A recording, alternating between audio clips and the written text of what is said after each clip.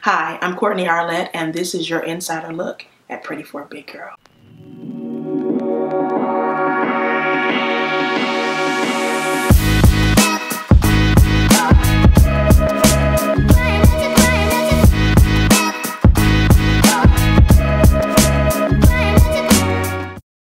I fell in love with film as a kid.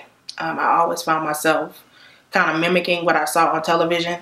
That was Star Trek, or even like local television shows like Quantum Leap, as you see by the shows I'm naming. I'm kind of like a Trekkie. But I always found myself kind of emulating them and putting myself in the situation where if I was there, what would I do?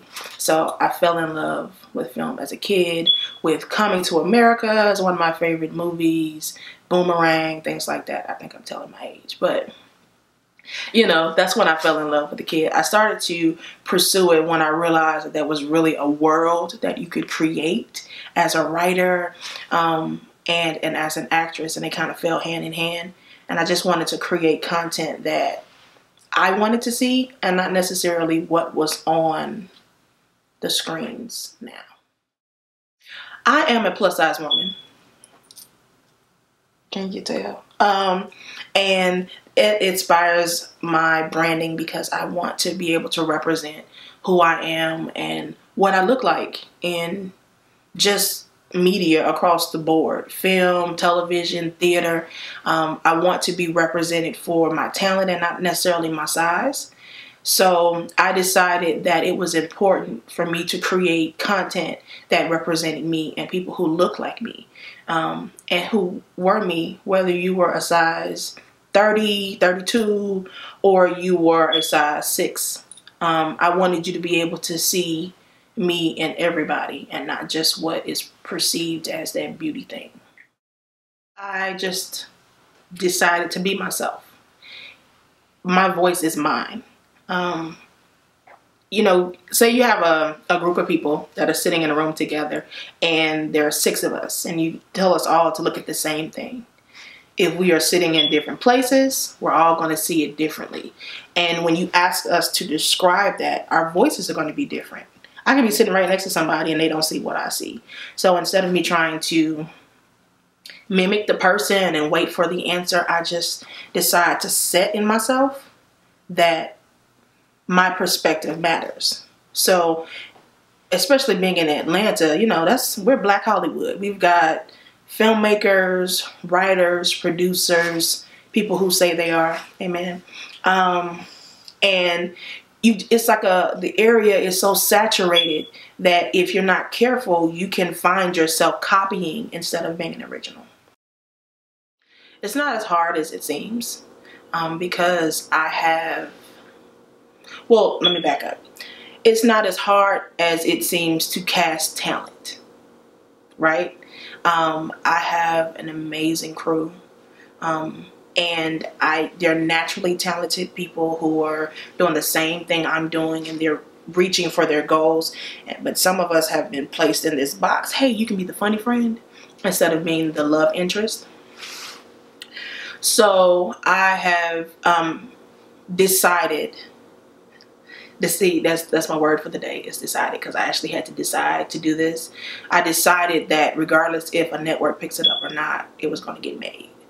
And with that being said, it kind of shaped my approach to everything. It has shaped how I go about the production. It shapes my marketing because I'm producing for myself and not other people. You just so happen to kind of like enjoy the whole plus size movement as we do it and not necessarily be influenced by it. I'm not being influenced by your opinion of it, I should say. So far, everybody has been receptive because they're like, oh, we need to see this. We need to see this. But are you going to support it is the question. Because when I put a plus size woman in lingerie and put her on TV, are you going to do it like you did Gabby in Empire and talk about that she shouldn't have been doing it? Well, you think fat people don't have sex? Moving on.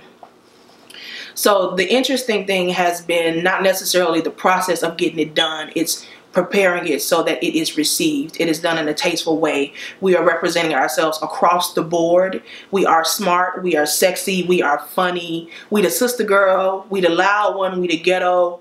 We are everybody in between. So that's been the focus of it. So it's not as hard as, you know, some people would probably think that it is. It's just whether or not it will be received by the network executives when they see it. When it comes to representing the plus size woman, I'm representing myself. So I'm talking about the good, the bad, the ugly, the dating the nice guy, the dating the jerk, the being the closet girlfriend to being the public one, to not being accepted by the parents because they don't feel like you fit that standard of beauty. That you don't fit that standard of who they think their child should be, and almost trying to make you feel like you're not good enough. I am representing the girl who does want to lose weight as a plus size woman, but she's so afraid that the people in the plus size community are going to turn their backs on her because we have this stigma that if you're plus size, you're right, in order to try to kind of like put it in the faces of everybody else. I'm talking about that girl. I'm talking about body positivity. If you want to gain weight and you're smaller, make sure you do it healthy. If you want to lose weight and you're bigger, make sure you do it healthy. And love yourself the entire way. We are talking about being sexy and having to find the clothes that fit and lotioning your body and making sure you supple and showing people how to treat you and figuring out what confidence is from the inside. Because if you're not confident on the inside, it's going to show eventually, regardless of how good your mask is. That's my struggle. That's my plight. That's what I'm on for us, for myself. I'm 36, and it took me a while to understand that I am great as I am. The word no is an amazing thing. Those two letters together, the N and the O, and in the order in which they were placed, nine, nuka, is one of my powers. I call it my superpower. The ability to be able to look at someone and say no. Regardless of what they present, regardless of what they represent, regardless of who they appear to be or what their experiences are or what connections they have or what money it may appear that they have, it's no. Because I'm not writing for you, I'm writing for me. I'm writing for the little girl who sits on television whose auntie tells her she's top heavy. I'm writing for the little brown skinned girls that tells her that somebody told her she's pretty for a brown skinned girl, or she's too, pretty to be that big. I'm writing for them. And I'm not worried about content being made because I can make it. I don't need you, you need me. Because if you could create the content, it would be on television right now. If you had the vision for it, we would see it. Instead of the same ones being duplicated and replicated across networks and the same movie coming out with different people. So that's the superpower. I realize that I got a voice and I'm going to carry it and I'm going to run with it, and I'm going to find people who are willing to help me protect my flame even when you're trying to blow it out.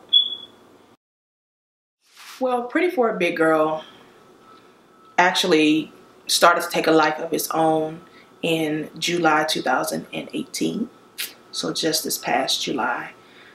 I was working on finishing the trailer for Through Alaina's Eyes, which is a feature film that I'm doing.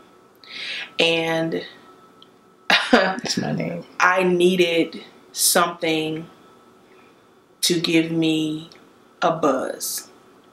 Not necessarily with the community, but just a buzz for myself. You know how you write something that is just for you? So Pretty for a Big Girl was honestly me writing something that was just for me.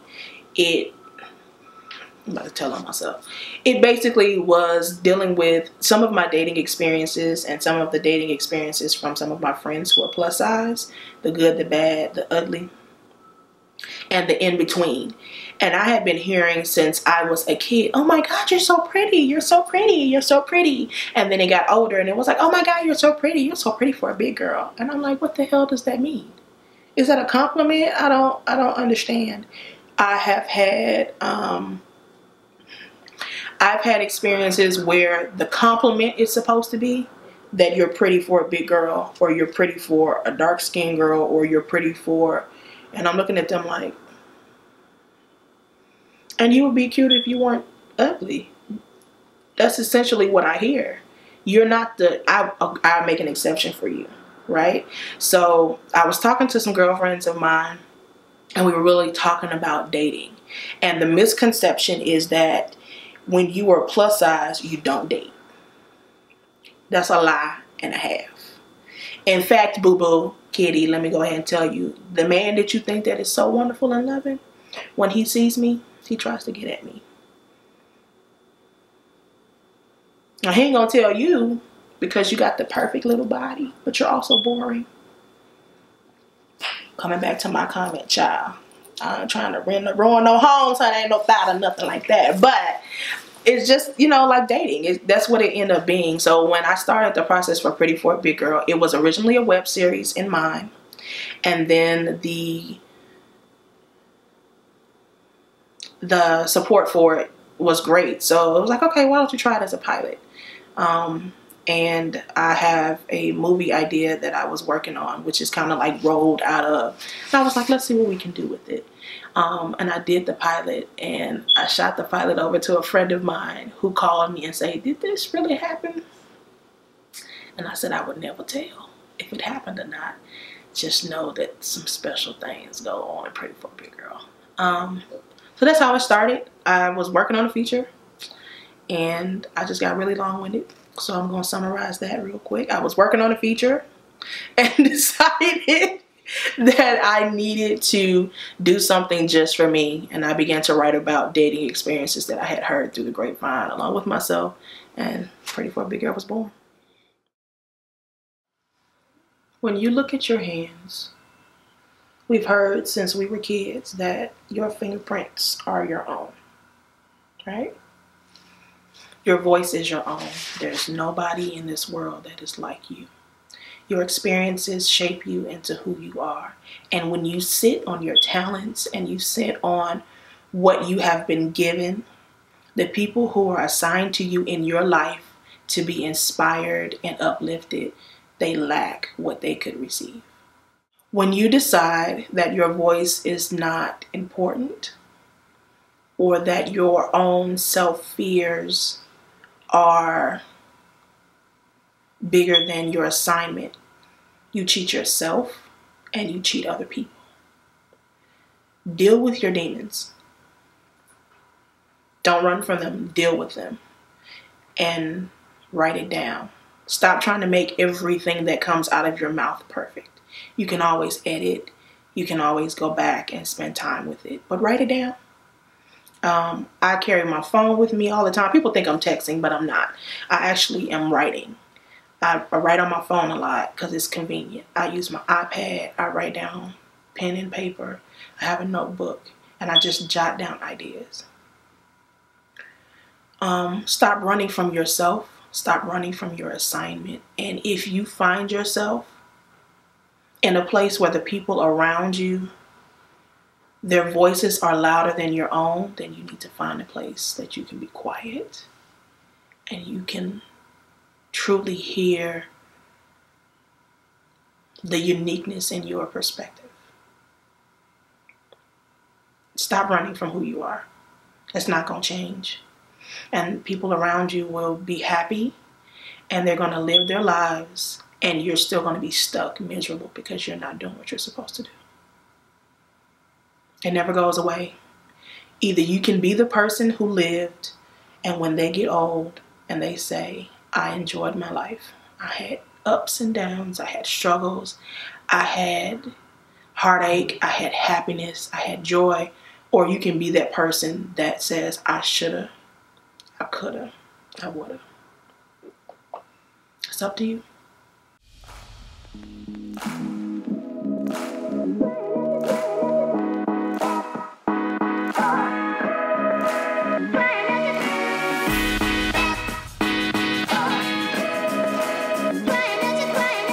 For you.